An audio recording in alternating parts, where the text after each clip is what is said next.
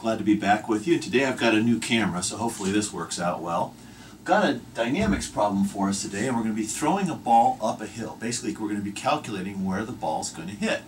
Now, the problem, right as I've got set up right now, the initial launch angle of the ball, maybe if we throw it or hit it with something, is 40 degrees from the horizontal. Okay, that's important. Not from the hill angle, but from the horizontal.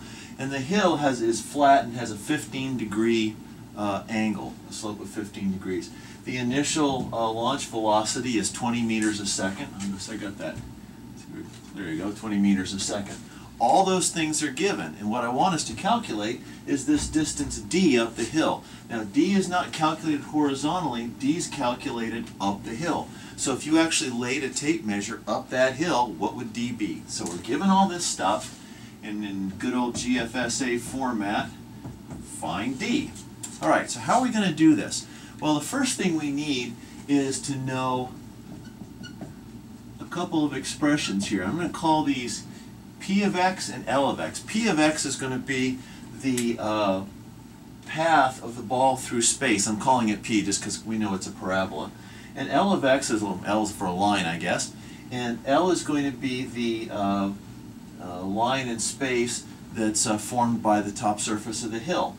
So what we're really trying to do here is we're trying to figure out where that arc, P sub x, that parabola, crosses that line L sub x. We can set those two equal to one another.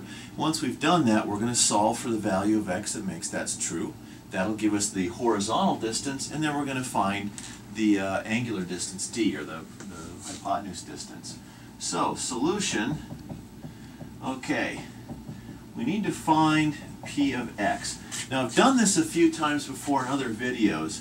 P of x is going to be minus gx squared over 2v0 squared cosine theta squared plus x tangent theta.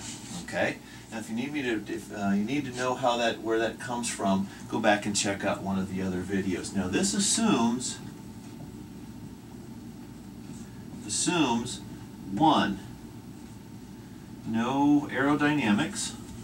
Make sure I'm still in frame. Oh, I got plenty of room. Love that new camera.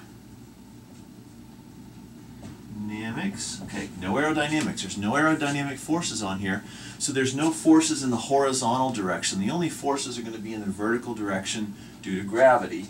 So there's the first thing it assumes. Next thing it assumes is x0 and y0 are both 0. And I'm assuming that because by making the origin there. I don't have to put the origin there. I can put the origin anywhere I want. I can put it up here if I want to.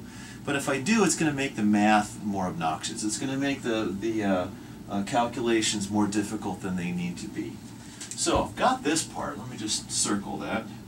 People have been writing in asking me to use different colors. Well, who am I to say no?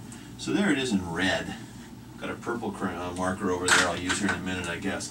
So the next thing I need to do is find, so maybe we'll call that step 1. And step 2, find L sub x. Well, L is a line, right? If they haven't changed this since I went to junior high school about 1,000 years ago, the equation for a line is mx plus b, where that's the slope.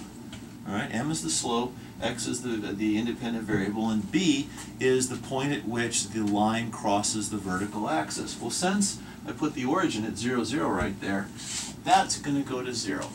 Well, how do I find a slope? Well, let's see. M equals rise over run. I think they still use those words. They did back in the 70s when I was learning this the first time. But that's also dy over, or delta y over delta x. Well, that's tangent theta. All right? Well, so m must be the tangent of 15 degrees. Got it written down here. That's 0.27, I'm sorry, 26795. All right? Therefore, L of x equals 0.26795x. 26795. Okay, I got that right. And since I just happen to have a purple marker here, there you go. So we have those two. Now, the next step is pretty simple. All we've got to do is set those two equal to each other and figure out what value of x makes them equal. That is, what value of x has those crossing one another. I need a little bit of real estate back here. So let me maybe erase some of this stuff up here. Ooh, I erased my title. I'm not sure that was a good idea. You try not to do that usually. So,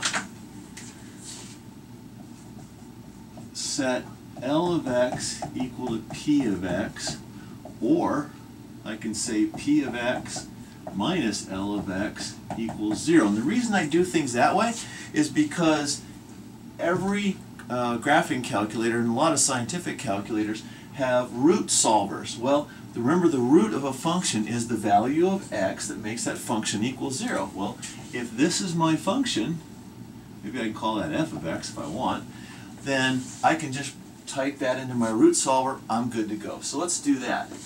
So if I say minus gx squared over 2v0 squared cosine squared theta plus x tangent theta minus, all right, I'm going to write out this way, x tangent beta. This is a little cleaner. I don't have to write out that big number right there. That has to be equal to 0, and maybe I'll call this f of x. It's still in the frame? Yeah, we're good. All right, so if I take this expression right here and find the value of x that makes that expression 0, I found the root, and that x is the horizontal distance that the ball travels while it's or to get to the impact point. So you can run that through, I don't know, MathCAD, MATLAB, Mathematica, your graphing calculator. There's all kinds of things you can do here. And what you'll find is you've got two roots. This is a parabola. It's a second order equation. And there's a bunch of other terms in here, but we know what all those are. The only variable in here is x. So I've got a parabola. I've got x squared, x to the first, and I don't have any constants. What I'm going to find out is I've got x1 equals 0 and x2 equals, make sure I get the right number here off my notes, looks like 27.333 meters. Well, 0, why would it be 0? Well, of course, that's what the launch point was. At x was 0, y was 0. That's where the parabola p of x and the line L of x crossed each other the first time.